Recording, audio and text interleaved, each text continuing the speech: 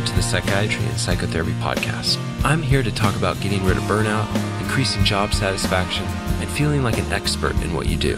One thing that created a lot of burnout and angst for me was trying to get continued medical education right at the last minute. So why not join the CME membership and do CME while listening to this podcast? Go to psychiatrypodcast.com, sign up, sign in, take the test, and the certification is emailed to you in seconds. All right, welcome back to the podcast. I'm joined today with Trace Huang. He is a fourth-year medical student who is doing a project with me. Today we will be talking about a medical student's roadmap to success on the USMLE, mindset, planning, executing.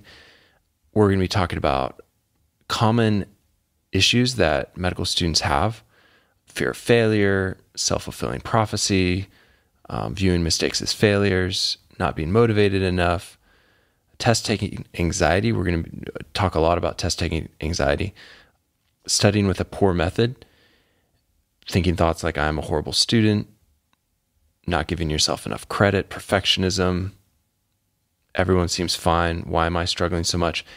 This is really for two audiences. Number one, it's for the medical student in the trenches, about to take or prepare for a big test.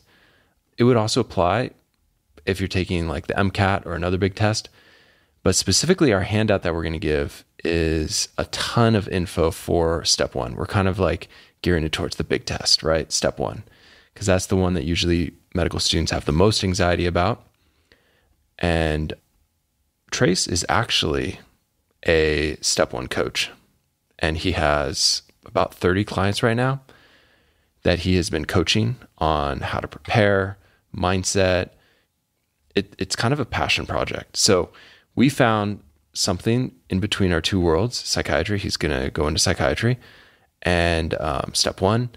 And I thought, wow, let's really go into this. So to prepare for this, we wrote down all the things that we thought are some of the things that get in the way of people succeeding that we've seen.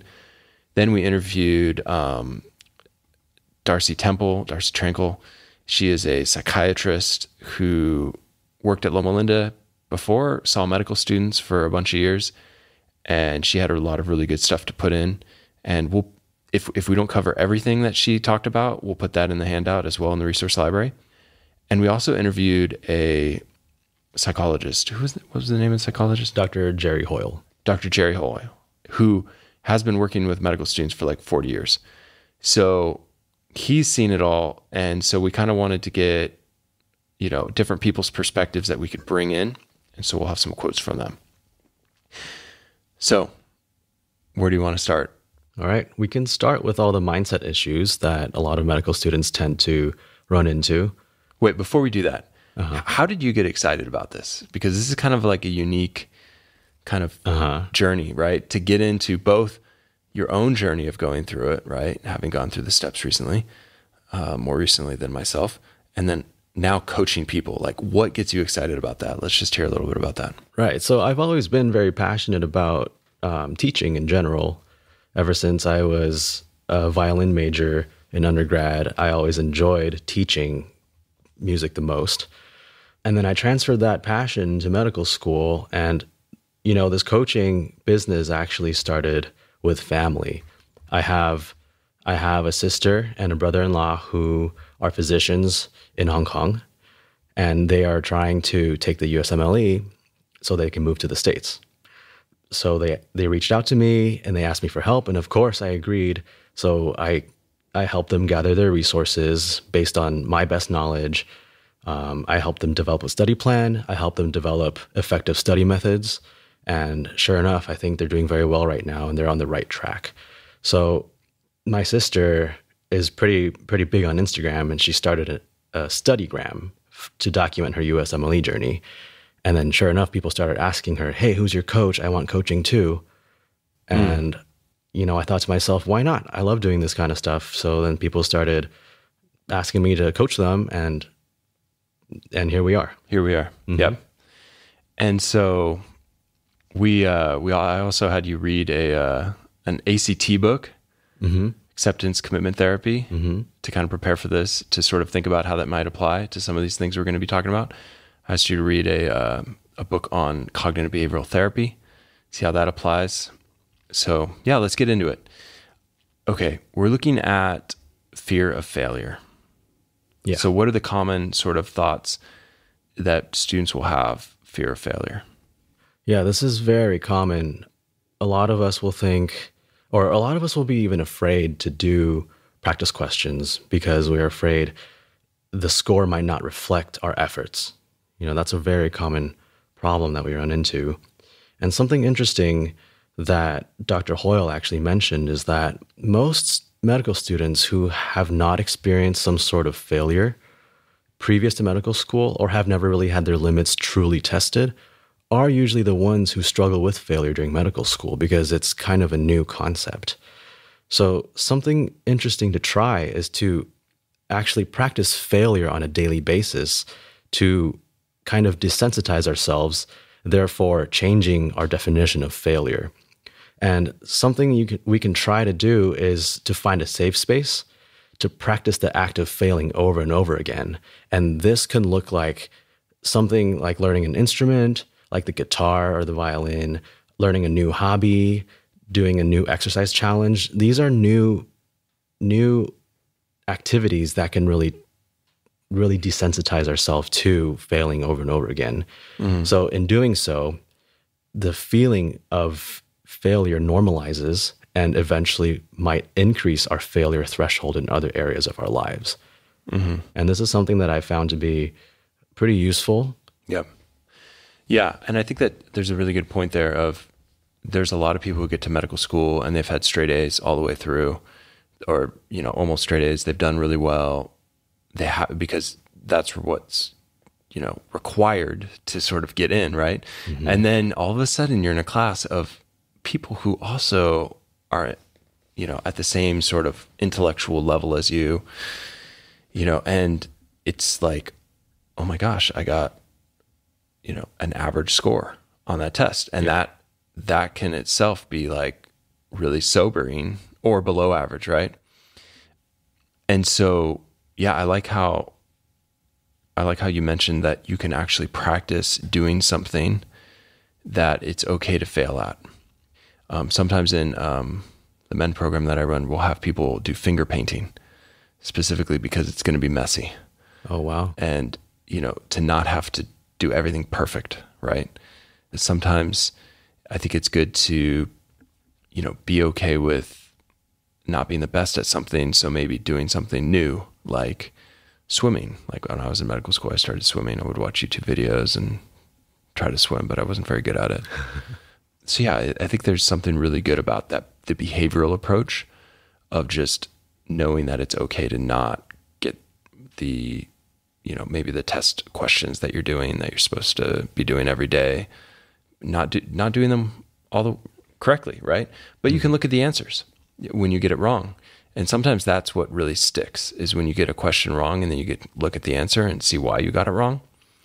So that's one thing I always recommend, is always look at why you got the question wrong and learn from it. So it's like fail forward, right? Yeah. Yeah. And actually, something that in terms of test taking, spending more time with the activity in which you fear, such as taking practice tests or doing question blocks.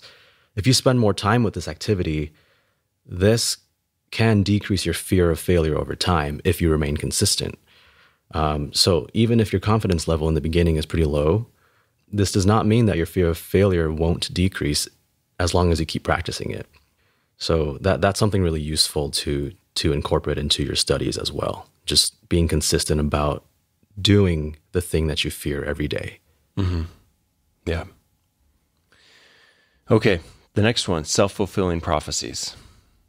So like some of those thoughts are, I'm a slow learner. I'm not cut out for this. School is not my thing. So self-fulfilling prophecies are when you then jump to conclusions about what will happen in the future. So it's kind of it's cognitive distortion because you're jumping to conclusions. You're predicting the future, which we can't do. Yeah. So interesting story related to this self-fulfilling prophecy is actually a person who broke the record of a 4-minute mile. So he believed in himself he imagined himself crossing the finish line under 4 minutes every day. And sure enough, he did it. And it was only after he did it that everybody started to try. And sure enough, other people were able to break the 4-minute mile as well. So that really kind of shines some light into the concept of you are what you believe, and the self-fulfilling prophecy. It's a very powerful thing.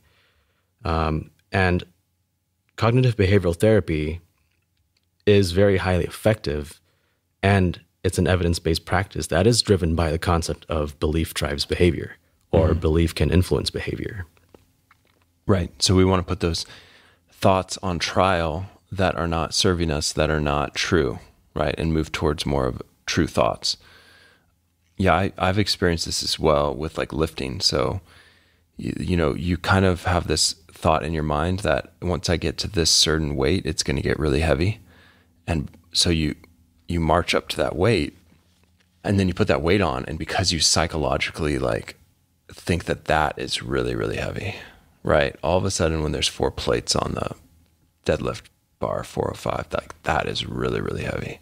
And and so that kind of becomes that place that it's like psychologically really hard to push past because you think it's really heavy, or you think it's going to hurt you. So yeah, what study did you find here that sort of looked at self-fulfilling prophecies?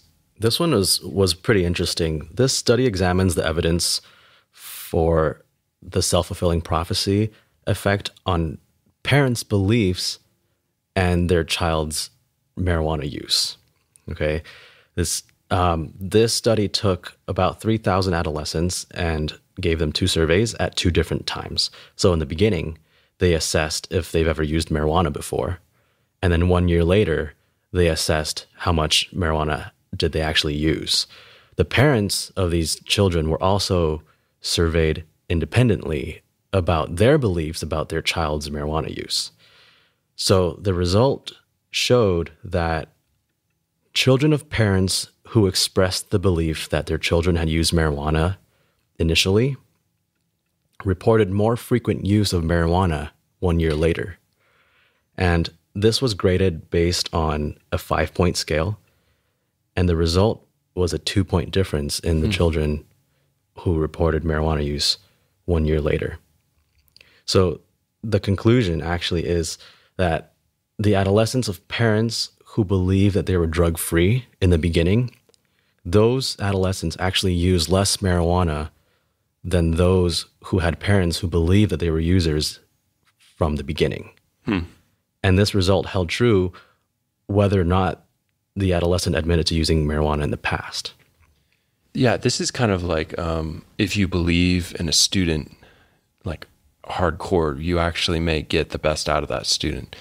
There's been studies where they have teachers that are told like these are gifted children, and the teachers will pay more attention and give them the better education, better teachings, and then the students do better, And so there's something about belief that is very powerful. And so maybe as a parent, it's better to believe that your kids aren't using drugs, even when they are, It's better to just keep believing. Yeah. And if you're a medical student, it's actually more helpful to believe that, you are the best student out there. You're gonna ace the USMLE. It's those types of beliefs can drive behavior to actually line up with what you desire and your end goals. Yeah. It's like, gosh, so many stories. My rowing coach back in college used to say, every stroke, we're preparing for the national championship to win. We don't come here to not prepare to win. We come here to prepare to win. Every stroke with intention, Yeah. And I didn't really understand how learning theory works back then, or how, practice and focus, discipline and focus. When you focus on what you're doing and you're able to critique it with like an open mind, it actually will allow you to be better at that thing. But that's exactly what he would talk about. Yeah. So what do you learn about CBT and the sort of effectiveness? Yeah. So a lot of the self-fulfilling prophecy comes from our core beliefs about ourselves to begin with. And CBT is actually a very effective strategy, and it's an effective therapy to help identify and help us manage our core beliefs. There is actually an online CBT program called Good Days Ahead. We'll include the link. But this program will provide an interesting and effective way to help people manage stress, anxiety, and depression, and to achieve optimal wellness and productivity, to be honest. So a medical student might benefit from this not only for their studies, but in other parts of life as well. Yeah. Yeah. Online CBT has been shown to reduce suicidality in first-year residents. The problem that I have with online CBT is actually getting someone to do it and not despise it and not hate it. Like, you have to choose that you want to do it to better yourself, because it takes work, right? CBT, the problem with CBT, from my perspective, is that it's really hard to get people to actually do the homework. But you get the right motivated person who sees the value of investing in yourself and your thoughts and how that can determine things, then it can be very powerful. So hopefully we can convince some people to do that. Yeah. And one other important thing for a medical student is it's important to surround ourselves with people who believe in our abilities and our success, because this will maximize our chances of achieving our goals. Whether that means doing well in the USMLE, becoming a great doctor. If we surround ourselves with people who believe in us, it's a lot more productive at the end of the day. Yep. Yep. I have some patients who surrounded themselves with people that don't believe in them and almost like gaslight them to the point that they don't even see the greatness or the giftedness of this person, you know? And so sometimes, well, a good therapist can be that person, right? To support as well, or coach. Okay. So viewing mistakes as a failure.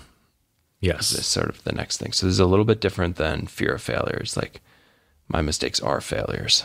Perfectionism. Yes, exactly. This is very, very common. I believe probably all medical students deal with this at some point. Yeah. But, the interesting thing is perfectionism is actually perceived failure. It's a subjective standard that we set for ourselves based on our past life experiences and exposures. But something to keep in mind is making mistakes right now in your preparation for the big exam is actually a good thing. So you don't make these mistakes later when it actually matters on exam day. Mm-hmm. So seeing mistakes as flat out failures, this may be related to maladaptive perfectionism, because mistakes are not failures. They are learning opportunities, especially for medical students. Yeah. Yep. It's getting into a mindset of more of a growth mindset, which we'll talk about more, but having the ability to see that it's part of the process, making mistakes, and then being able to learn and move forward. If you make a mistake on a test and then you learn something that gives you some information about where you didn't understand some piece of medical knowledge, really that's going to help you be a better doctor someday. It's going to help you better treat patients someday. So having the mindset that really we're here to help that person in the future, and all of this testing and all of this training is really to do that. And it's a practice of medicine, by the way, too. It's like I'm still met with questions that I don't completely know how to answer.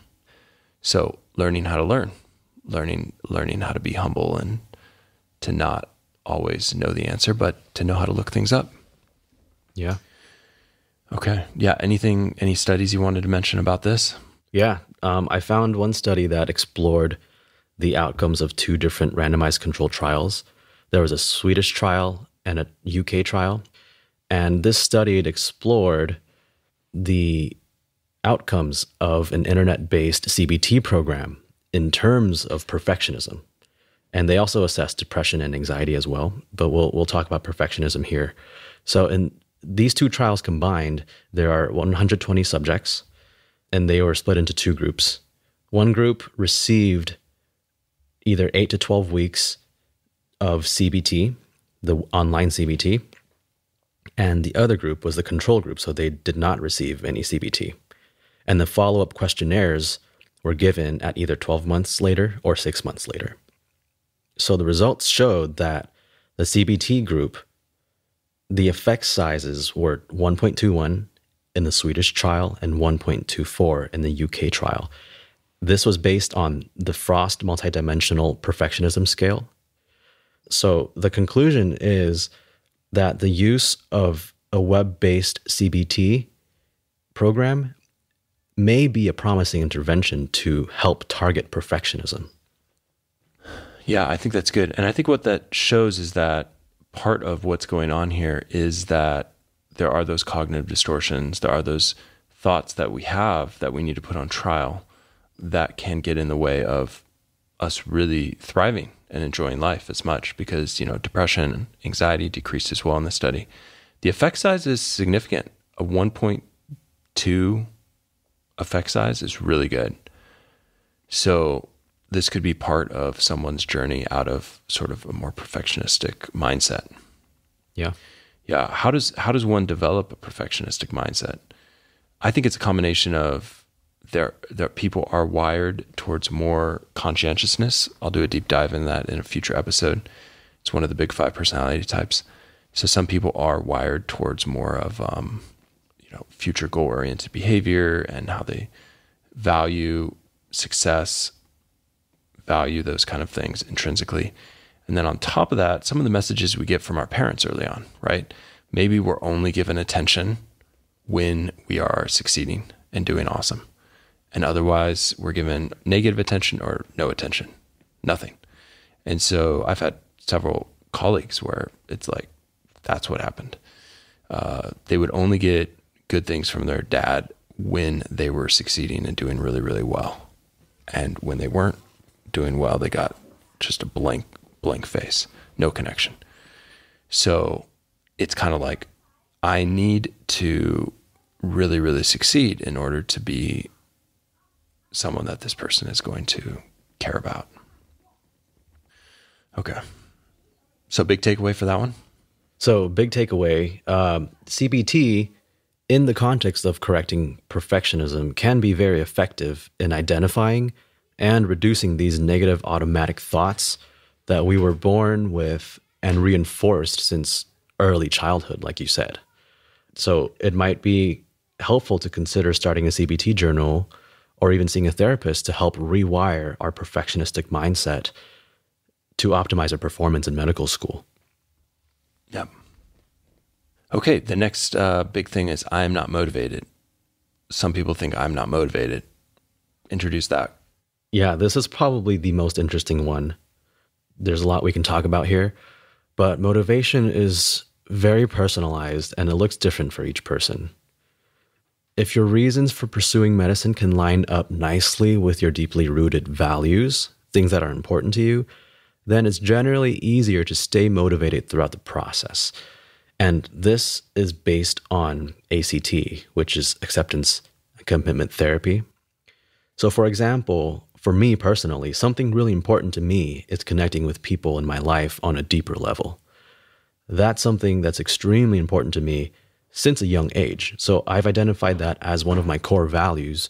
So naturally, medicine, especially psychiatry, lines up very nicely with this value of mine.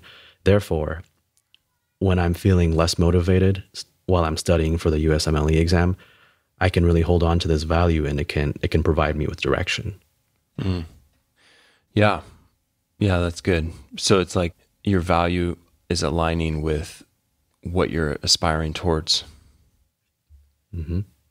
Yeah. And a quote that I really liked from one of the books that I read about ACT is, values-oriented behavior is constructive. It's about moving in a particular direction or fostering a particular quality in life. Values tend not to change frequently. Once you clarify, state, and commit to your values, those values become a lighthouse that can keep you steered clear of the rocks during psychological storms. Choosing life directions based on the intrinsic properties of actions tends to work better. Yeah. I think one thing that jumps out for me is I have a similar value of the connection of like connecting with clients. And part of that is like my value, like I really value like psychotherapy. And so when I took my first job out of residency, I had one job offer that was doing ECT, which was 3 times higher pay. And then I had another job offer, which was 2 times higher pay, which was basically doing just pure med management. And instead I took this like really low paying, job. It's not bad anymore, but it was initially very low paying at Loma Linda. And part of that was to be mentored by Dr. Tar, to be able to co-teach with him for years. And they were going to pay for me to go out and get further training in psychotherapy and supervision and stuff like that. So it was kind of like, okay, what are my values? What is my long-term goal? What do I really aspire to be doing long-term?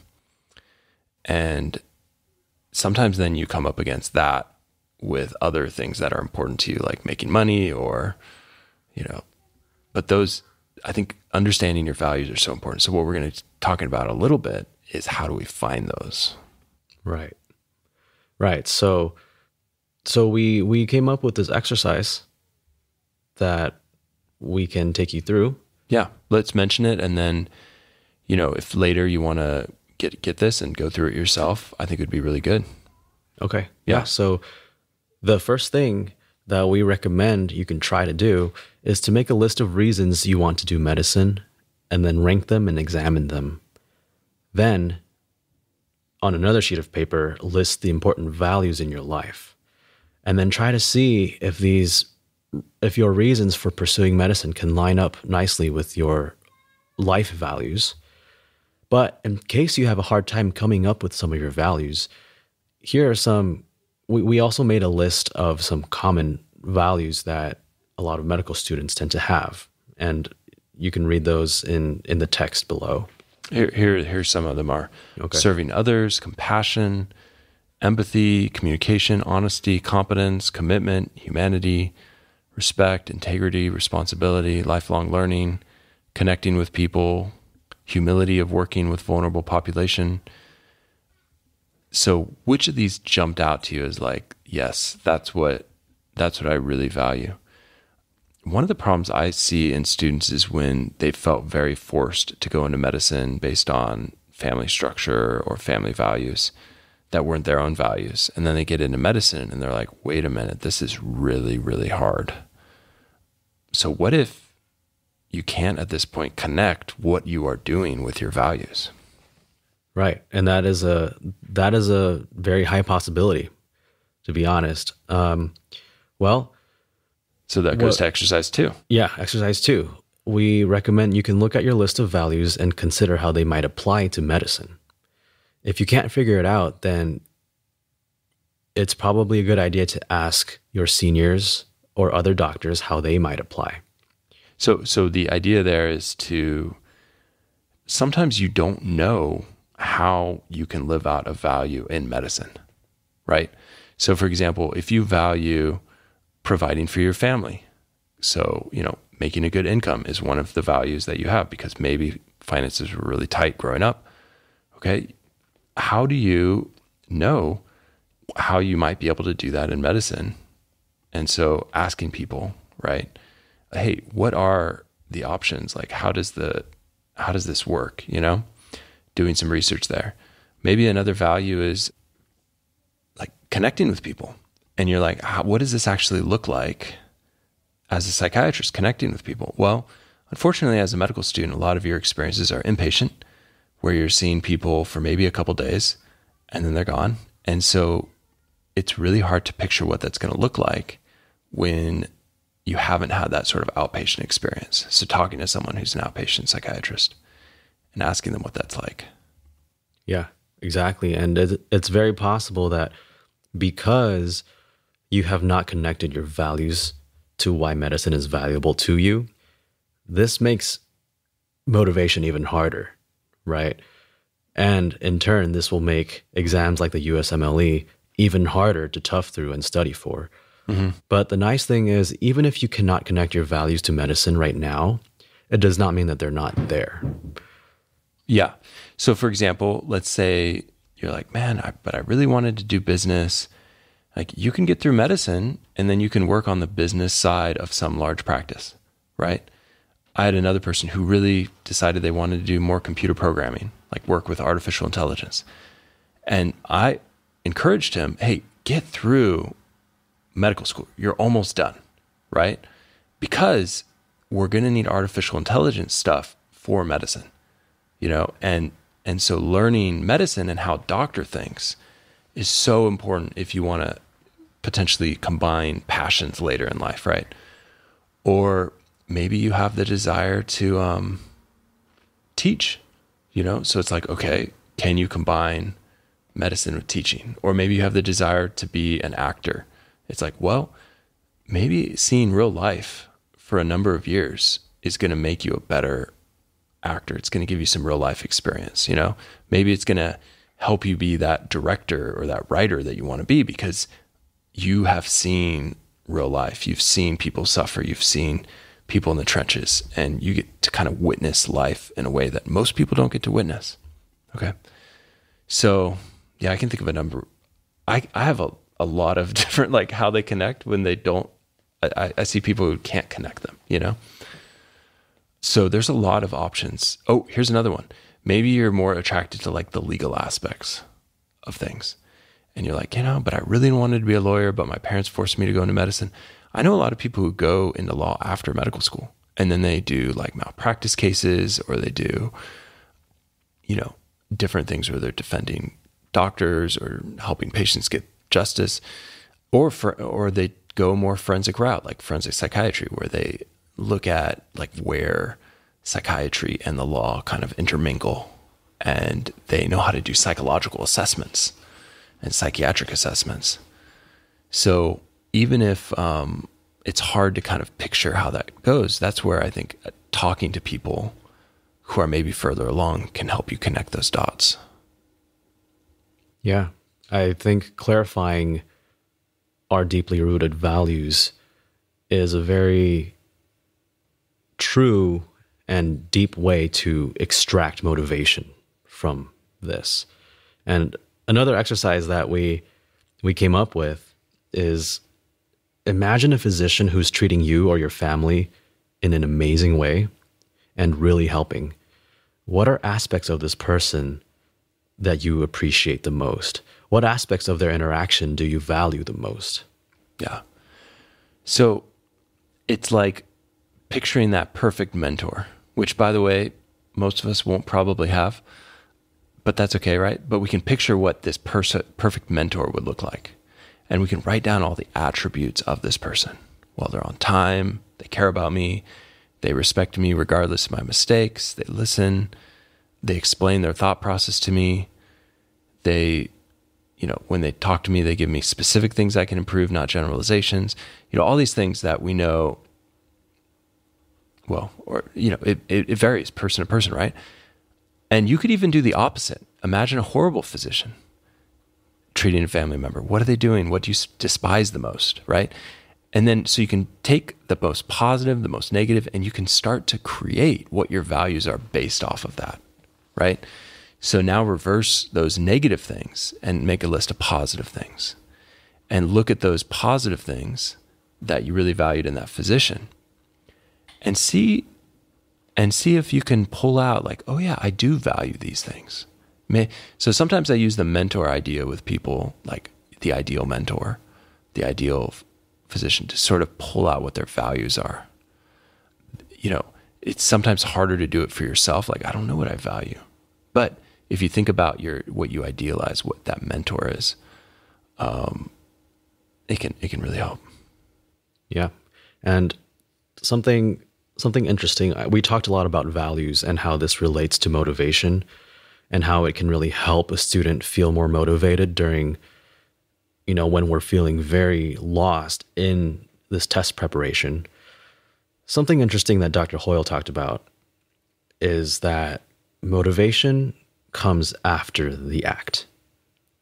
A lot of us believe that we have to have motivation before we sit down and study, right?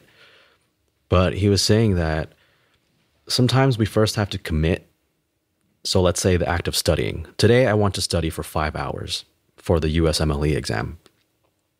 Sometimes that commitment comes first. You sit down, you complete your 5 hours, and then the motivation comes because you feel achieved, you feel rewarded. Mm-hmm. I thought that was very interesting. And the example that he used was like an investment. You first have to invest before you can get your rewards. And I think a lot of us have this backwards, and we rely on motivation to be one of our driving forces to make us study. But motivation at the end of the day can be a fluctuating emotion, and it may not be completely reliable to depend on it every day. Yeah. And it's important to recognize that sometimes motivation comes after the fact. Yeah. So it's I think it's important to have a specific time of your day, which is like your study time. And no matter what, it's like you're just studying. Like your phone is far away. You've disconnected, other things that would distract you. And this is your study block. This is your time to really focus in. And sometimes you're not going to feel like it, but you just show up anyways, and you just are putting in the time, but you also discipline time, like time where you're active learning. We'll talk about that more. Okay, good. So that's an important topic, how to stay motivated, how to find your values. And hopefully that was helpful to you guys. Let's talk about test taking anxiety. Yeah. So what this looks like for a lot of students is I start to panic. I can't think straight when I'm actually taking the test, but I've been so prepared. I've been studying, but on test day, I'm shaking, I'm sweaty, my mouth is dry. This is kind of what it looks like. Which, by the way, that's a perfect response if you're running away from a bear. Yeah. Right? If you're running away from a bear, you don't need your frontal lobe very much. You just need your muscles to be well oxygenated. You need the blood to flow from your brain to your muscles, and it's go time.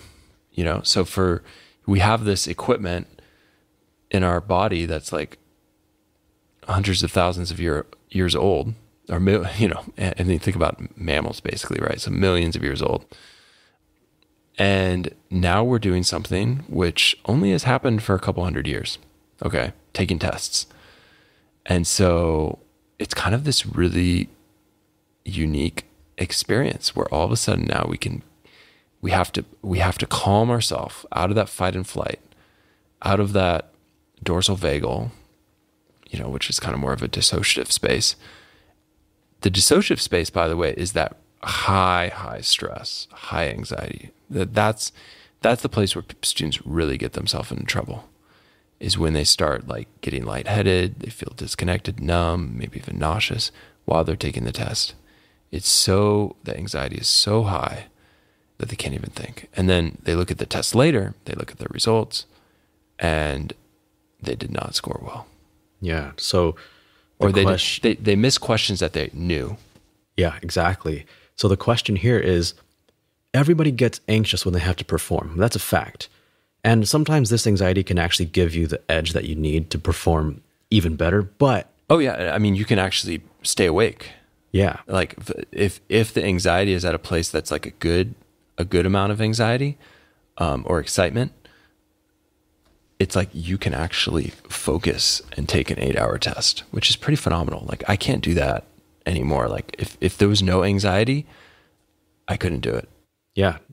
For myself, I feel like my anxiety helped carry me through a 9-hour step 2 CK exam, Right. That definitely helped. But the question is, how much is this anxiety affecting our level of function? Is it affecting it in a negative way or a positive way? So it's always safe to first get evaluated by a doctor for test taking anxiety, because they are an objective trained professional outside of our own head. And this is something Dr. Trankel really emphasized. She talked about how we live inside of our heads every day. So we really have no objective way to measure our anxiety, our test taking anxiety. So that's why it's important to be assessed by somebody outside of your head, such as a doctor, a trained professional. I remember having a lot of test anxiety during the MCAT, and I think I didn't do as well as I would have done if I would have been a little bit more clear-headed or like in a better space. And I remember talking to my mentor, who's a researcher at that time, like how I did and comparing it to my grades, which were a lot higher. And he said, you should go get evaluated. And it was like a death sentence when he said that.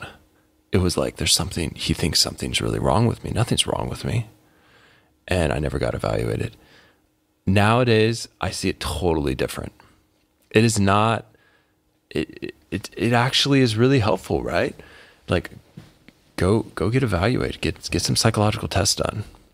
You know, get tested for ADHD, get tested for IQ. What's the discrepancy between those things? And, you know, do you have test anxiety? Is the anxiety, the physiological arousal level so high during the test that you can't think straight? Yeah. So as a psychiatrist, I think about propranolol as one of my early go-to medications for this. What study did you find on propranolol? So there was a study that assessed the efficacy of propranolol in improving test anxiety in high school students who need to retake the SAT. The SAT is a standardized test that high schoolers take. It's a big test, probably the biggest test that any high schooler has to take. So this study took 32 students. All of them had to retake the SAT, and all of them had a history of test-taking anxiety based on their previous test, whether it was the PSAT or their previous SAT attempt. All of them took 40 milligrams of propranolol 1 hour before retaking the SAT, and the results showed that their mean improvement in the verbal section of the test was 50 points, and that is half a standard deviation. And even more impressive, their math improved by almost 1 standard deviation, and that is 80 points. Wow. So this is pretty powerful. It's a small study, but it sheds some light because these students, they did not receive any additional, they didn't participate in additional prep courses between their first and their second attempt. All they took was propranolol 1 hour before. Yeah. Yeah. And it's interesting, math more than verbal, which makes sense to me because that math, you really need that frontal lobe for that math part. Okay. Yeah. And something important to also know, propranolol, we're not saying that this is like a magic fix to test anxiety, you know, but something Dr. Trinkle mentioned that was really important is to actually try it in a safe way because not everybody responds to propranolol the same way. So what she recommends for medical students is to try taking X dose the week before exams when you're prepping.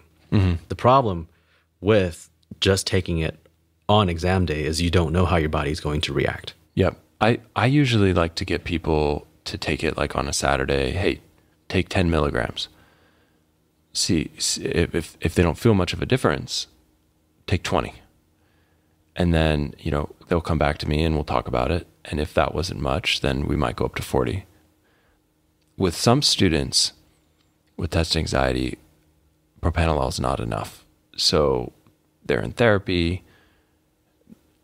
They may take the propranolol, but they're also going to be maybe on an SSRI or something for anxiety. And it takes a little while to plan that out because you have to be on the SSRI for like 6 weeks for it to reduce the anxiety.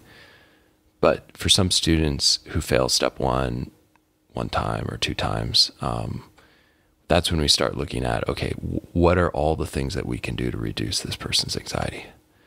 I had one person fail a big test twice, had them on an antidepressant, anxiety was low, and then I got them evaluated for ADHD, and lo and behold, they have ADHD as well.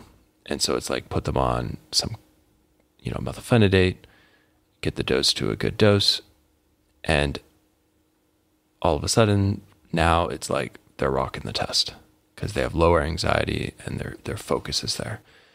So sometimes it takes a little bit of time to get that right sort of combination of treatments that allows for someone to optimize their test anxiety. That being said, psychotherapy, the CBT, all of that, 100% as well. Yeah. Unfortunately, as medical students, it's really hard to get a medical student to do weekly anything because they're so busy. So as a medical student, if you're listening to this, or if you're a professional talking to medical students, try to convince them that actually doing the weekly therapy is going to make a huge impact, because we'll do it if it makes a big enough impact. If we feel like it's going to help us enough, we'll do it. The other thing is, like, if you're a student, consider looking at cognitive behavioral therapy as an adjunct. You can do some of those things on yourself, on your own, in your own time. But the in-person therapy, I think, as well, is really, really important. Because, imagine talking with someone who literally has worked with hundreds of anxious people and taught them how to calm themselves. Yeah, exactly. I think it's very important to be evaluated by a professional in regards to our test-taking anxiety. And something Dr. Trenkel mentioned that was very valuable is any student that gets referred to her, she does a broad objective screening for a bunch of different things. So it's not just test-taking anxiety. She's also doing the PHQ-9, GAT-7. Yes, ADHD. Yeah, all of survey. those. And we'll put those in the handout here as well, so that you guys can test yourself and look at the scores and contemplate what the scores might mean to maybe get your courage up to go get some help. It's a whole field where there's a lot more than we can't probably add in. There's also meds that can worsen cognitive function. So, benzodiazepines, about 0.7 standard deviation decrease in working memory if you're on benzodiazepines. Anticholinergic medications, so like Benadryl, stuff like that. Topiramate. I once had a student who was put on topiramate by some primary care doc or some neurologist, and it started affecting her ability to focus, concentrate. So sometimes it's very subtle, but you have to look for those subtle things. And sometimes if you're in your own brain, you may not notice the difference. But if you're talking to a professional and they get a timeline and they're like, oh, you started this medication 6 months ago, and then you increased it 2 months ago. And when you increased it, that's when the focus really went. So I get passionate. I did a 4-part series on sensorium, if you're listening to this, and we have in my resource library an Excel sheet with every medication and the cognitive dysfunction. It's an Excel sheet. We'll put it on this one as well so that you can take a look at it to check all the meds that you're on. Some meds will surprise you. Some meds you probably haven't heard cause cognitive function. Yeah. And the most important thing, we're talking about medications. Sometimes it's beneficial to take medications like propranolol but the goal is to return your level of function to your fullest potential, because when test anxiety hits, the first parts of the brain that get shut off, like you mentioned before, are your frontal lobe, which is important for problem solving and memory, and then also your hippocampus, which is responsible for recording recent memories. So both the frontal lobe and hippocampus, you would imagine this is very important for test taking, especially on a huge exam like the USMLE, where you have to remember and analyze every single word that's on the page for 8 hours straight, 9 hours if it's step 2. Yep.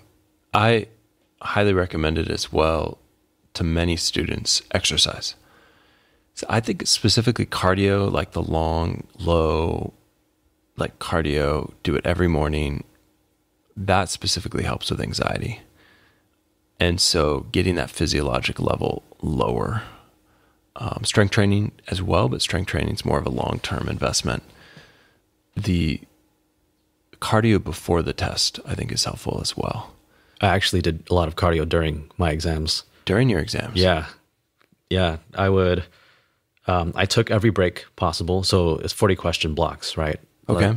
Step 1 and step 2, 40 question blocks. And then I would just take about 5 minutes after every section. I would go to the bathroom, go outside, and do a couple squats. I was really big into high intensity cardio, especially during my second year. Mm-hmm. And that helped me immensely to reduce anxiety, release the stress. Yeah. Because there's a lot of that fight that gets in you, right? When you want to win. And that fight response is not something that you really want while you're trying to do complex cognitive puzzles.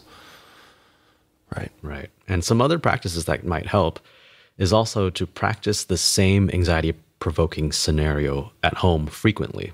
So this goes back to what we were talking about earlier, practicing the act of failure. But in this case, not necessarily failure, but the act of something that makes you anxious. And slowly, if you're consistent with this, you can start to ground yourself. And also, it's important to practice the same method each time. Well, first of all, make sure it's a good method. And then once it's a good method, practice it the same way every time you perform to establish normalcy and quote unquote muscle memory in your brain. So this is touching on the concept that practice makes permanent, not perfect, right? But practice does make permanent at the end of the day. So whatever you practice at home will likely be how you perform on the test. Mm-hmm. And this ties into neuroplasticity. But basically, any practice-based profession heavily relies on this principle. Yeah. I remember for the MCAT, this was so crucial, like with those verbal prompts, doing one after another, like on a Saturday morning, and then actually timing yourself. It creates a stress, right? And also there's a value of kind of creating the environment that's going to be the most similar to the test-taking environment. So if you know what room you're going to be tested in, going to that room and studying in that room, or like, doing a behavioral approach is what it's considered, right? Of reducing fear. So we want to repeat the fear inducing event over and over again. And that decreases fear. Same thing for dating. If you're highly anxious when you go dating, going on more dates, coffee dates, doing things that are low threatening dates, right? Not like maybe we're gonna sit across from each other for 5 hours, right? That's a high intensity date. Maybe it's like a half an hour, like, hey, I only have half an hour, but we can meet up, and kind of like a low intensity date at a coffee shop, right? Maybe that's too fear inducing, right? So it's like finding what is a little bit less fear inducing and then repeating that and then building up to that thing. Yeah, so the stepwise fashion is really important. So for a medical student, what that might look like is, okay, I'm trying to work my way up to doing 40 questions in one sitting. But right now, I can probably do 5 and feel okay. Otherwise, I'm not okay. So start with 5, and that's okay. Do 5, do it timed, do it with the same method that you would on your test. And then maybe a couple days later, try to bump it up to 10. That's good. And then slowly work your way up to 40. Yeah. Yeah, because you do 5, and somewhere in those 5 questions, you start to fear that you don't know what the hell's going on. And then that creates the stress response. So maybe you can't get past the 5. Maybe you do the 5. Maybe you go do some vigorous squatting, get that stress out, right? And then go back and do another 5. Or wait till tomorrow and do another 5. Or go back to the 5 and look over the questions and learn from them. I like that idea. Okay. Let's talk about studying with a poor method. This is a huge topic. Study methods, it's extensively studied. It's not easy to quickly figure out a study method that works for you. But a good place to start would be with research-proven effective study strategies. And these include things like doing practice questions, using active recall activities rather than studying passively, and using spaced repetition. Those are the main principles that I've extracted from my research. And those are also the study techniques that Loma Linda taught us. What do you mean by spaced repetition? What do you mean by that? So spaced repetition means let's say today I learned about propranolol. Okay. It's important for me to repeat or revisit what I learned about propranolol in a couple days. Yeah. For me, everybody's interval is a little bit different. There are some studies that say it's important to review the material that you learned within 48 hours.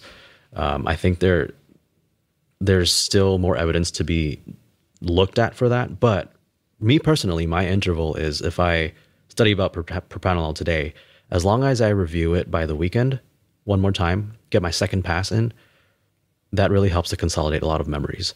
And then maybe 3 or 4 weeks later, if I revisit it again, Yep. then it's my memory consolidation is even better. So that's spaced repetition. Yeah. Okay. Active recall, kind of just recalling it, Yeah. and then practice questions. The only way that I studied for step 2 is practice questions. And that's the one I did the best on. All I did was practice questions because I wanted to purely test my knowledge, push myself with what I didn't know. So I wanted to find out what I didn't know and then learn it. And then I would make some like notes and stuff based off what I didn't know. Yeah. Look at that later. Exactly. Practice questions are crucial for step 1, but especially step 2. And my coaching program actually relies on all these principles because I know that these tend to work and these are proven strategies. So active recall activities include things like using your own words, interacting with the material, basically recreating the information in your own words or in your own way, or answering questions actively from flashcards or practice questions. I don't know how effective this is for everyone, but my personal way of getting through the first 2 years of med school was to make a 1-sheet piece of paper for every lecture, pretty much, except for anatomy. Maybe I would just write in my netter. So my netter is like well documented, well detailed. But for most things, I wouldn't try to use the words of what I was reading. I would try to put it in my own words or sort of like catabolize it, make it more clear. And so I still have this binder in my office of like, you know, all the different acid base issues, or, you know, like it's all like detailed. Each one has a 1-page piece of paper for each lecture. Yeah. And then when I went through preparing for step 1, I would do questions, and then I would look at these pieces of paper that I had well organized, and I would input the new data into those sheets of things that I didn't have on there. So that's the way I did it. I think everyone finds their own little like way of doing it. Actually, yeah, that is something I recommend for a lot of my students as well. That's another form of active recall. Basically, you make a resource that is your own, and the act of making it, you're forced to actually interact with the material, analyze it, and then output it into a piece of paper. Yep. And it's funny how like when you make it your own, then it's like, okay, I know the answer to that. It's on this page, and you can quickly get there. Yeah. And even if, so with that, I sometimes would split the page into 4 parts because I knew that there were 4 different diseases, and I could remember which, if it was on the top right, the bottom right, bottom left, or top left. I couldn't remember a lot of things, but I could remember pieces were on one of those 4. And so it was something about the paper having a spatial orientation, you know? Yeah, that's really helpful for a lot of visual learners. I actually have a whole page of study methods for each high yield resource that medical students tend to use. Feel free to look at that and read through it. So these resources include UWorld, obviously the question bank, Pathoma for pathology. Are we going to put that in the resource library here? Yeah, we can. Okay. I have it. Put that as like ready an to go. appendix. We'll put that as an appendix. Yeah, absolutely. You know, you're busy. You're like literally, you have people on your wait list. So like, I think there's value of just giving people the information, and then people can learn it a lot themselves. If they have more questions, they can reach out. Yeah, but absolutely. You're going to be busy in residency. So although this is a passion of yours, yeah, that's why I have it all written down and ready to go. Yep. You know, for those who really are looking for better ways of studying from those resources. And, you know, an interesting cross-sectional survey that I ran into, the subject size was 679 students. It showed that 82% of these medical students are still using ineffective learning strategies. Because it's passive, because it's easy. Yeah. You know, it is much harder to do 10 questions and then look why you got them wrong than it is to just kind of read a book passively. Yeah. Right? Yeah. And this also ties into the personality type as well. I forget which one exactly, but there are certain personality types that will feel like they're learning a lot in the moment, but they're actually not. And that's something to pay attention to. When you're reading something, when you're highlighting something, it all makes sense to you because you're passively absorbing it. But are you able to recreate it later on a test? Or are you able to recall it on a test? That's another question. Yeah. Okay. So any big takeaways for this portion? Well, obviously, it's important to know what the effective study strategies are. It's important to know how to take notes efficiently. So, like we said, using your own words, interacting with the material. And there's actually evidence that handwriting is superior to typing whenever possible. But the problem that I run into with this is there's such a high volume of information that we have to learn every day that sometimes handwriting is a little bit too slow, or it's too hard to edit your handwriting when you catch your mistakes later when you do the spaced repetition. But if it works for you, handwriting is a really good way to go. And then obviously spaced repetition, reviewing your notes, and then having a hierarchy of information is actually very important. Dr. Hoyle talked about this. He said it's important to first learn the skeleton of any concept, and then later you layer on each layer of detail. 100%.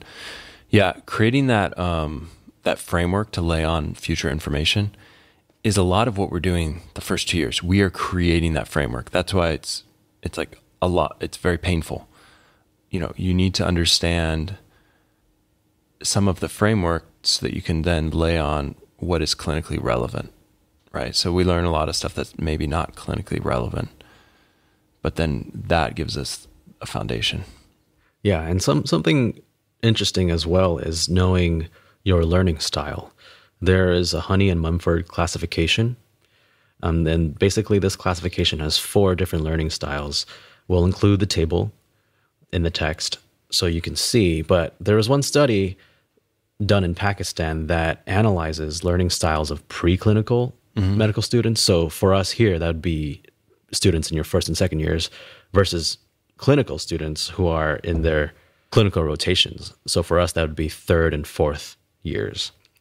And it was interesting because based on the questionnaire, it showed that students in their preclinical years were mostly activists. This is one of the learning styles. And activists learn best by doing problem-based learning, case-based learning, doing group assignments, hands-on learning, doing interactive learning.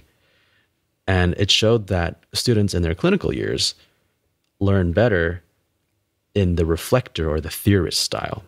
And you can read the description on those 2 learning styles as well. So the main takeaway that I got from this study was that all 4 learning styles are prevalent among medical students. It's important to so that's why it's important to have a variety of teaching strategies available. And it seems that most medical students in their preclinical years from this study have a strong preference for the activist learning style. I mean, this could be due to the demands of school, so lectures, exams, studying, sitting at home. And interestingly enough, the most desirable learning style for medical professionals are actually pragmatists and reflectors. This was just very interesting to me, but my main takeaway is that, you know, it might be beneficial to take this questionnaire and see what your current learning style is. It may not be the same once you graduate, but it's important to kind of know when you learn best and when you learn least. Then based on this, you can determine your strengths and weaknesses and take control of how you are learning your information rather than blindly following somebody else's learning style. And something Dr. Hoyle also mentioned is that so many medical students are so brilliant and we get by prior to medical school with poor study techniques and no discipline. However, this pattern gets broken once we get into medical school and then we have to really learn about our learning style.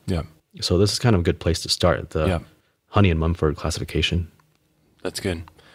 Yeah, I think I'm looking at like the learns best when for a lot of these, and it's very active. It's real life experience. It's active problem solving.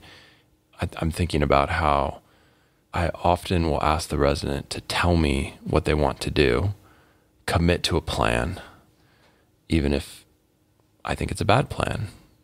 I'll tell them if I think it's a bad plan. Usually it's pretty good, but it's just committing to it. It actually causes them to think through and problem solve and use those parts of their brain. And then, if you do run into a patient that you don't understand, reading up on it. So then using real life examples, real life things that are going on to learn, right? So your learning is very congruent with what you need to know. And I think those are great ways to learn as a third year, especially. Okay, so let's go on to the next one. Yeah. So I'm a horrible student. What if people believe that? yeah, and this is very common. It's surprising to me how often students, by the time they get to third year, they don't think that they're very smart. It's like that has been beaten out of them. They measure their self-worth based off of a 3-digit score, and they walk around not thinking that they're very smart. Well, they're very smart. By the way, third year is very hard. It's hard to jump into a new specialty and have to basically know what you need to know to be on that specialty and help patients. Like, you're thrown in to the scenario expecting to know enough to be able to help people, which is like, what? And then by the time you get a little bit more comfortable, like 1 month in, you're on to the next one where you're like in a completely different world. Like OB and pediatrics, very different worlds. Pediatrics and surgery, very different worlds, Psychiatry and everything else, very different worlds. Okay. Yeah. I'm glad you mentioned that. That was probably my biggest struggle during third year too. Just bouncing around all the time, being on my toes all the time, and always feeling like I'm never enough, because there's so much to learn. And then we switch services once we start getting the hang of things. Yep. So this idea of feeling like a horrible student, I talked to Dr. Trenkel about this a lot. And something that she mentioned is that identity formation begins from a young age. And when this is threatened, it causes massive dissonance, massive psychological dissonance. And for medical students, a lot of us form our identity of being a good student from a very young age, 18 or even younger for a lot of people. Oh, much younger usually. Yeah, much younger. Much younger, yeah. And usually this doesn't really get tested until we get to medical school, when things become much more difficult. So something that we talked about is the importance of recognizing and fulfilling our other roles in life, having a more balanced identity, because our existence as a human being is not only as a medical student. Like for me, I'm also a friend, I'm a son, I'm a brother, I'm a boyfriend. We have other identities in our lives. So sometimes if we take focus away from our medical student identity, we might actually find ourselves performing better. Yeah. Because of a healthier and more balanced mindset. And from Dr. Trenkel's experience, she has seen many students improve simply by having a more balanced identity. They start doing better on tests. They start feeling better every day. Mm-hmm. Yeah. So there's this aspect there of, as a medical student, you can start to only talk about medical student stuff. Like I've run some groups after, I graduated, and it's like, after a couple of years, it's like, oh, medical students only really talk about medical school, because that it's so stressful. They become monolithically focused on it. There's a lot going on outside of medical school that you might not, you forget that's part of your identity. You are a violinist, right? Very nice violinist. So kind of balancing that identity, right? Yeah. Yep. And then realizing that the nature of medicine is that there's just so much to learn, and you may not know a lot of it until you get into that sort of place where you've practiced this for a number of years, And so it's kind of like gaining the tolerance that gaining the tolerance of just not knowing a lot of things, but that you can still be competent. Yeah, absolutely. I agree. Okay. The next one is guilt, not giving yourself enough credit, which is kind of similar. It's kind of the other side of I'm a horrible student. So another thing with a horrible student, by the way, is the cognitive distortion that's very common in that. It's a negative mental filter where you only look at the negative and not the positive, which is very common with medical students. So common. It's so common to just focus on that one thing that you don't know or the one bad interaction with that attending rather than all the good interactions that you've had. And you forget about the good interactions and focus on the bad ones. So not giving yourself enough credit for all of those good ones, right? Yeah. So, feeling guilt and not giving ourselves enough credit, it's important to first define to ourselves what is enough for us. This can be difficult because what's enough tends to be subjective. But one helpful strategy to use is to actually do practice questions to assess our level of understanding. So for example, today, if I finish this lecture, it's important that I can find some practice questions to do right after this lecture. And then if I do okay on them, that's a very objective and safe way to tell myself, hey, I've done enough. This is good. And this also helps me decide what is enough. Am I aiming for 90%? Am I aiming for 75%? And, with this, basically doing a few practice questions after each lecture can be a cap to kind of seal the deal in a way.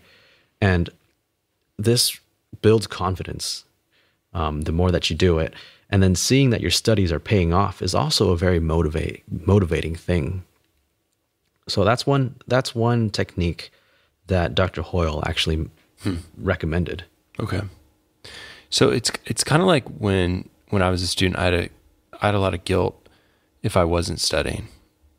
Like it was really hard for me to like put the books down. One way that I found of kind of overcoming this was to have periods of time where I called it like guilt-free, like just I'm not going to study. So after 9:30 at night, no way I'm going to study. On the weekends, I wouldn't usually study. Friday night, Saturday night, so at like 6 p.m., I was done. Yeah, me too. And that's something that helped me remain sustainable for 2 whole years of book studying. And this is also a commitment in itself. You commit to stopping your studies the same way that you commit to starting your studies. And something that a lot of us don't recognize is that we don't really have to earn rest. It's an essential part of life. But unfortunately, this is something that some of us learn from a young age. We do something right, then we get to enjoy something nice. And this pattern is called operant conditioning. But sometimes too much of this prevents us from simply relaxing, having fun, taking a breather, which is actually an essential part of human existence. Yeah. The Loma Linda community here is like an Adventist community. So this is something that I kind of came into as a medical student, interacting with a lot of people who are Adventists, and they take something called the Sabbath. So it's like the Jews do, the more Orthodox Jews. They have like a very sort of, at sundown on Friday night, we're not going to do anything work related until Saturday night. So from Friday night to Saturday night. And I didn't grow up with this practice. And so I started to try to take a Sabbath, and I would end up doing cleaning, my laundry, all of the work that is not schoolwork, right? And it wasn't until I think my senior year I started hanging out with some people, and they would go on like these long hikes on Saturday and play music and just friendship stuff. And I like loved that. That was so restful.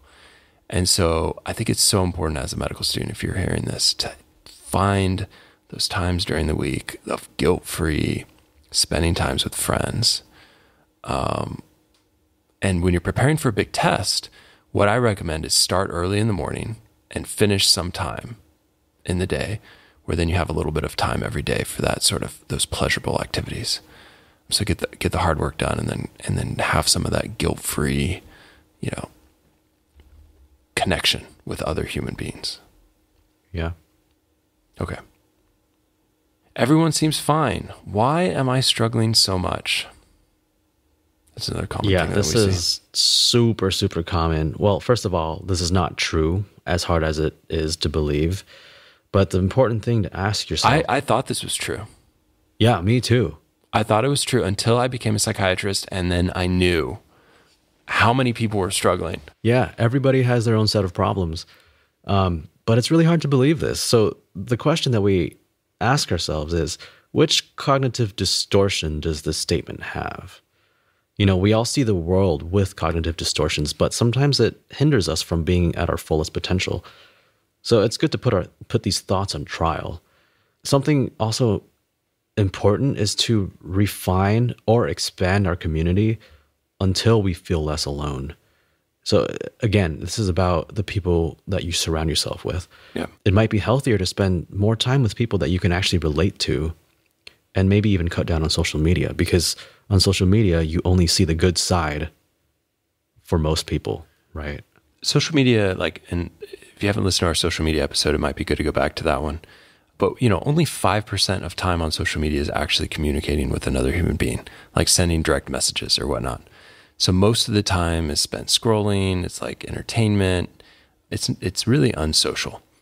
And yeah, so you see the positive aspects of other people's lives. And then there's this cognitive distortion field of like, everyone's life is awesome. Because if you post something that's not awesome, it usually doesn't get shared, or you're posting it because you want to post something that's not awesome to get attention or something like that. I don't know. There's all these, Anyways, my point is that everyone is probably struggling, but they're not talking about it. Exactly. And I used Instagram as my platform for my business. And I really make it a point to also post my bad scores. Like during my preparation for step 2, I was doing practice blocks every day. Sometimes I would get like a 40%. I would post that and make sure that my followers know that this is part of the process, and it's normal to be struggling. It's normal to score low and then work your way up. Mm-hmm.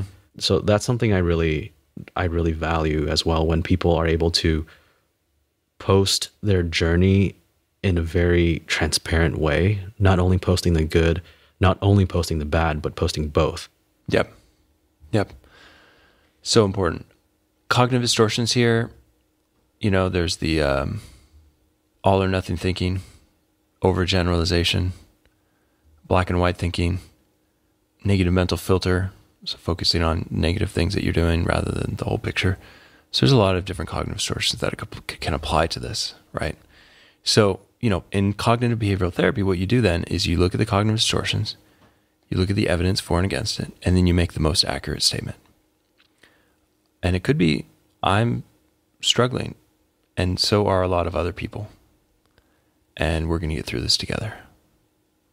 Some of your best friends will come from medical school because you suffered together in a way. Suffering kind of brings people together. It's the same for rowing. You suffer with a group of people for 4 years, it kind of bonds you together, whereas like if they need something later in life, it's like, hey, I'm there for you. Yeah, I think some of my strongest bonds are from my rotations, where we had like a really tough team or a really tough attending, and we just bond.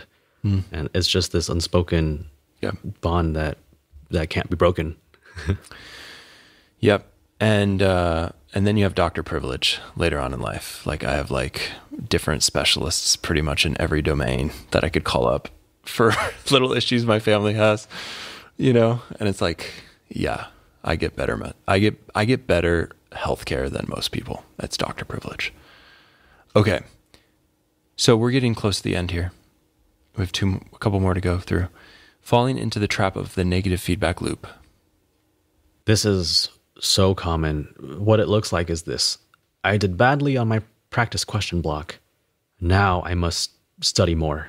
Or I did so badly on this question block, I've made no progress. Now, remember how Pavlov discovered classical conditioning with his dogs? I know this sounds a little bit silly, but we can do this to ourselves too. Try to prevent pairing our studies with a bad experience like fear or punishment. You know, if you don't do well on a question block, try to pair it with something nicer so you're more likely to forgive yourself and come back to studying the next day. Also, it's important to recognize that a 40 question block is not enough to measure your entire medical knowledge. Yeah. I didn't pay attention to the scores that I would do on these like 40 question blocks or 20 question, like I would just do them and then I would just look at the answers and work on like learning what I didn't know. And I would look at questions I got right and look at like, did I really know it? Did I really know all the parts about it? Or was there something I was missing? So I don't know. I just didn't like pay as much attention. I didn't think it was worthy or like helpful, Yeah. So I don't know. I think I take a little bit of a different approach. What did Dr. Tranquil say about this? So I asked her about this whole concept of classical conditioning. Okay. Pairing studying with something nice. And she agreed with everything, but with one caveat. She said that it takes a healthy brain to be able to actually experience the reward. So if a student is depressed, they won't be able to properly experience the reward. Therefore, the conditioning might not work. So for example, if I failed a question block today and then I treat myself to ice cream, somebody with a healthy brain might feel the reward and say, okay, yeah, this is nice. I did something, I completed the question block, I'm having some ice cream now, I feel rested. But somebody who might be suffering from depression might only see the bad side of things. They might think, I don't deserve this ice cream. I'm just going to get fat. I'm going to gain weight. So that brings up another really important topic that I'll just insert here is like, if someone has depression, treating the actual depression will help them considerably do better on testing. So if you have depression, decreased interest, high guilt in all things, low energy, poor concentration, poor sleep, change in sleep, maybe passive thoughts of, I wish I was dead, I wish I wasn't alive. Siggy caps, right? If you have those symptoms, if you score high on like something like a PHQ-9, getting help can be really, really important. It's hard to study for a big test when you're depressed. I've seen people do it. I've seen people succeed in these tests despite being very depressed. But if you can, get treatment. Okay, let's keep going. I'm wasting my time.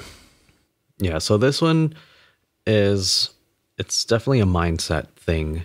But it's important to recognize that every step brings us closer to our goal, even if we can't detect it today. But what if I feel like I'm not really doing anything that's going to help me?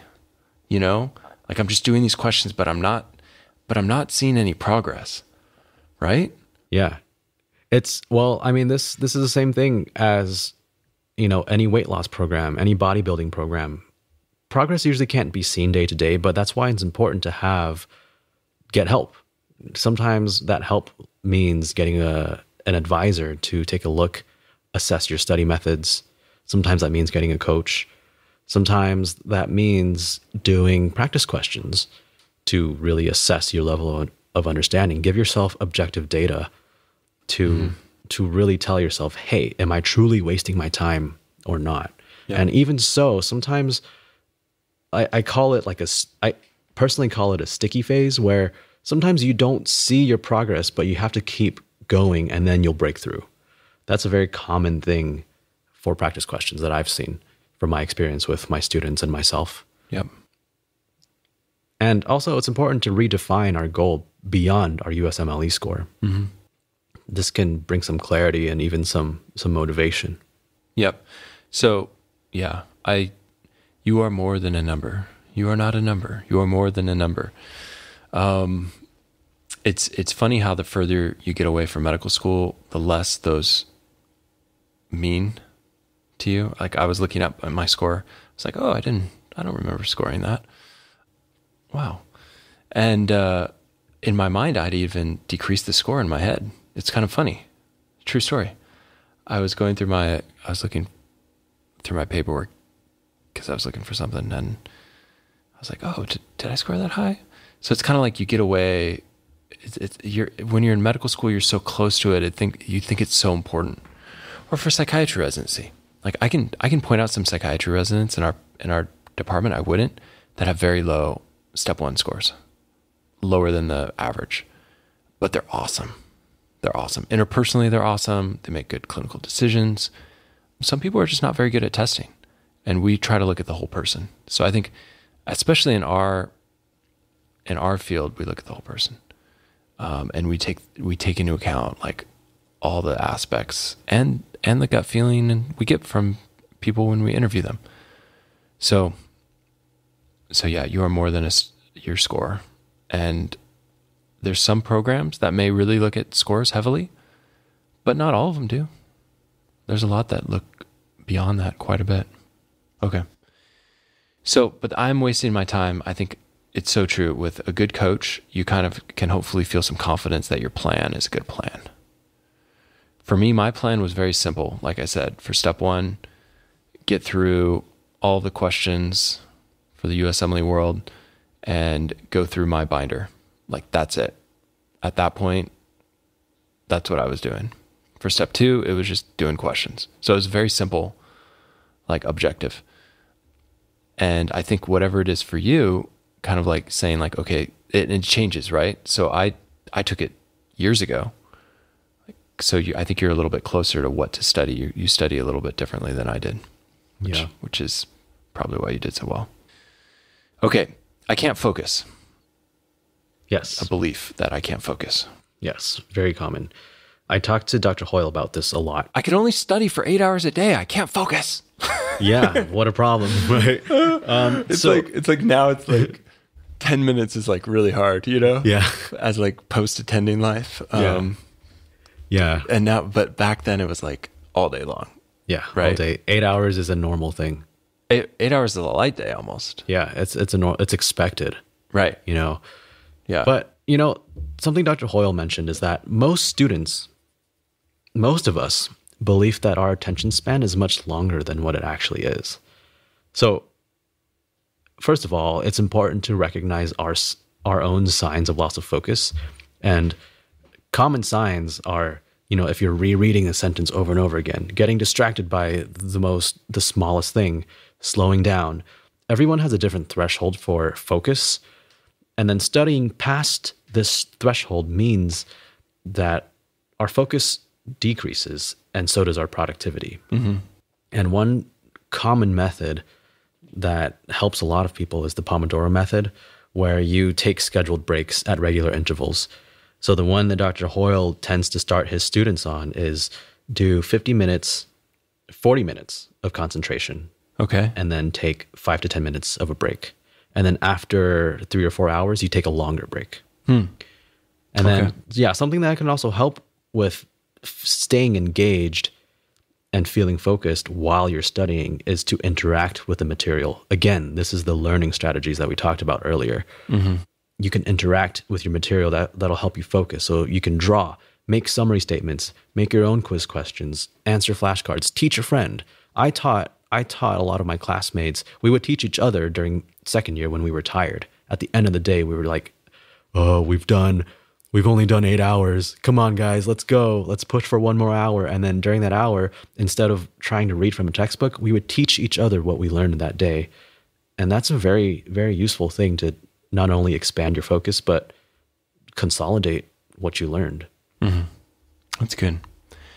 Yeah, I think that we need little micro breaks, you know, to kind of like get, you know, whether you're doing your squats in between your test questions, right?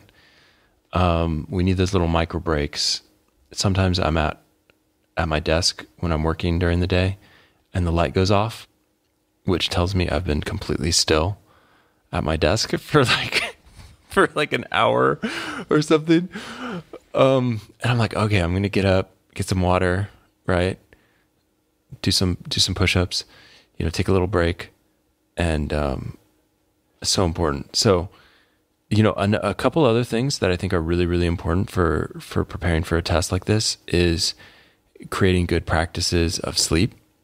So like I said, like after 9:30, I was done. And part of that was that so I could prepare for sleep, and I would want to be in bed at 10, lights out, phone, I did not have a smartphone back then. It's a lot more tempting now with a smartphone to like scroll aimlessly, right, for an hour or so. So, but considering that your sleep is part of your program. Yeah. Like getting that sleep, consistency for sleep. Also, first thing, exercise, right? If you exercise during the day, you're going to sleep better. I'm glad you mentioned sleep, because this is something Dr. Jenkel and I talked about as well. She said, most medical students know that sleep is essential. We know that sleep consolidates our memories. Mm-hmm. It helps us focus. Yep. But nobody uses sleep as a tool. Yeah, it's I've known a bunch of type A people, and the only way to convince them to sleep is to prove to them that they'll be more productive. Yeah. So there's all these studies that show if you're slept well, then you can drive your car more accurately. If you're sleep deprived, it's like you're intoxicated on alcohol almost. Yeah. And so, if you can't sleep, there's cognitive behavioral therapy for sleep. That's like a first thing you can do. Okay. Sleep hygiene, right? There are medications that you could take if you really needed to, but I think, exercise, sleep hygiene, going to bed at the same time, waking up at the same time, not having your phone on for an hour before you go to bed, not having screens in front of your eyes, not binging on Netflix right before you try to go to bed on some thriller. That's what gets me. Yeah. Okay. So sleep is important. Diet, I think as well. Like I was eating slow burning fuels, oatmeal, beans, so slow burning carbs, lentils, quinoa. These are slow burning carbs. You want to get some good fats, avocado, olive oil, these types of things, and then some good proteins as well, right? Especially if you're doing your exercise. So you want to get good amounts of protein. Eating healthy is really, really important for just the long marathon of studying. Yeah. We talked a little bit about dopamine overload. Mm-hmm. There's kind of a fad of completely disconnecting from anything pleasurable. That's not what we're talking about. But thinking about getting off of the things that are highly dopamine stimulating, which are not studying. So when I went through my step 1, step 2, completely no video games, no Netflix, right? So I wanted to completely eliminate those highly stimulating activities that then kind of like would then reboot my brain to be able to just focus.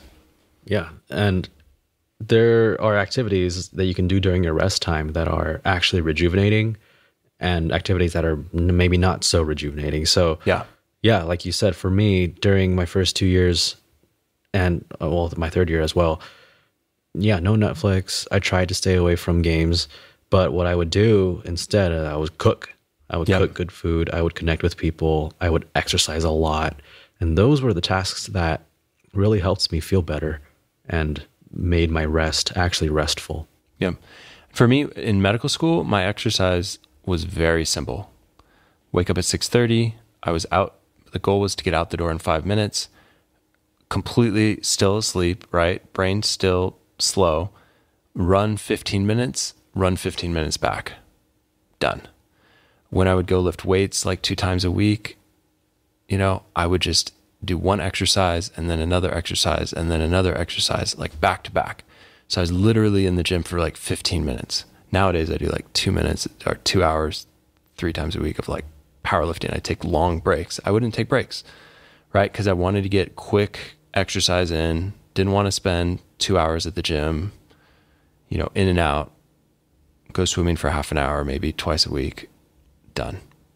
Maybe on the weekends, on the days I would take off, longer bike rides, like 2-3 hour bike rides, but with friends where we'd be having a conversation, talking, or long hikes, talking, enjoying community, right? Yeah. So, okay, let's talk about what we're going to give resource-wise here for people. Right. So, because we're coming to an end of our long block of talking about this. So in the resource library, in this PDF, you'll see all this information we talked about. So you can, what is that time delay thing called? Space repetition. Yeah, you can do a little space repetition with this stuff. Hopefully it's been helpful for you. Hopefully it's kind of challenged some of your negative beliefs that you might have around test taking. And if you're a psychiatrist or therapist, hopefully it's given you some more ideas for what medical students go through, or any student who's at a high caliber, right? We're applying it to what we've done, but this could apply to nursing or to any other field where there's big tests and it's a long journey. And we'll also give a little bit about what you tell people to study. Yeah. So I created a 3-step challenge. This is basically a whole person approach to studying, not just what you study and how you study, but also other things. So the first step, I created a dopamine detox journal. You can download the PDF and then see if that works for you.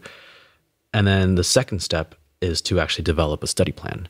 This is what I provided. I basically took all of the most helpful resources for step 1, USMLE, and then wrote out how exactly to study to be very efficient. And then I actually created a 6-month plan for any second-year medical students who are starting to prepare for step 1. Mm-hmm. And this plan is 5 months of slower studying because you're still in school at this time. You still have to study for your classes. So I made the plan so that you can maybe just do 1 to 2 hours on top of your school work. Right. And this is good. So you put down specifically, how much pathoma they're studying, how much B&B, Boards and Beyond, UWorld, Sketchy Farm, Sketchy Micro, First Aid. So I think that's really helpful. And so we're going to give this to you guys for free. We don't want anything from you. We just want to help you. If this is helpful, and you're on this journey, let us know. I'm sure Trace would love a DM on Instagram saying, "Hey, I've read your thing. It's really helped me." Like that makes our day, believe it or not. When I get a message like that, it's really, really cool. So I hope this has been helpful for you. We're going to put all this in my resource library, psychiatrypodcast.com. Pretty easy to remember. It's a nice URL. And if this was helpful, let us know. Any final closing statements? No, I'm just really thankful to have been able to do this project because this is what I'm passionate about. And yeah, it's just, don't be afraid if you're a medical student out there and you're struggling, or even if you're not struggling, you just want some more guidance. That's okay too. Don't be afraid to reach out. There's, you can reach out to me on Instagram, and I'm sure you have a lot of classmates that you can reach out to as well. Right. So hopefully if this helped a couple students do better and feel more confident, and it helps you in your journey to become a doctor, and then you see 10,000 patients and those patients are helped a little bit more, that's a multiplier effect. That's what I'm doing it for. So if we helped a couple 100,000 patients from helping 10 students, through this, I think it's worth it. And hopefully we'll make that impact. So yeah, let us know what you think. Send us some DMs on Instagram. We'll put that on this handout as well that we're giving out, and we'll go from there.